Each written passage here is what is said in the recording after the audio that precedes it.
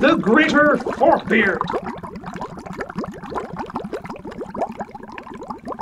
Ficus splenoides, the greater forkbeard. That's a funky fish with facial features that can make ZZ Top feel jealous. In Cornwall, they call it plus fours, though I've never seen one in trousers. In Ireland, they know it as Sweaty Betty, though exactly how you tell if a fish surrounded by water is sweating, I do not know. Maybe all that salt water isn't the sea after all, it's just that a few forkbeard came back from the gym or a particularly strenuous Zumba session.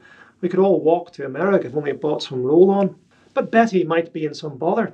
Very little research has been conducted into the stock levels of the greater forkbeard, and the Marine Conservation Society is giving it its worst rating of 5, meaning that this is a fish to avoid eating. Don't stick your fork into a forkbeard. We've been here before. The forkbeard is a member of the cod family. Because of our fishing techniques, Atlantic cod numbers are much smaller today than they were 30 years ago, and so too are their bodies. Because we harvested the largest fish, the cod has evolved to grow faster and stay small. Because of our dietary habits, many fish have now evolved to not have fingers. Deep sea fish are particularly vulnerable to overexploitation. They are slow to mature, and so their populations take a long time to recover.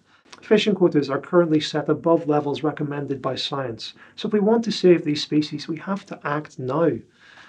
Let's listen to the researchers. Science. It works. Fishes. The deep seas and the fish that live within them need our protection.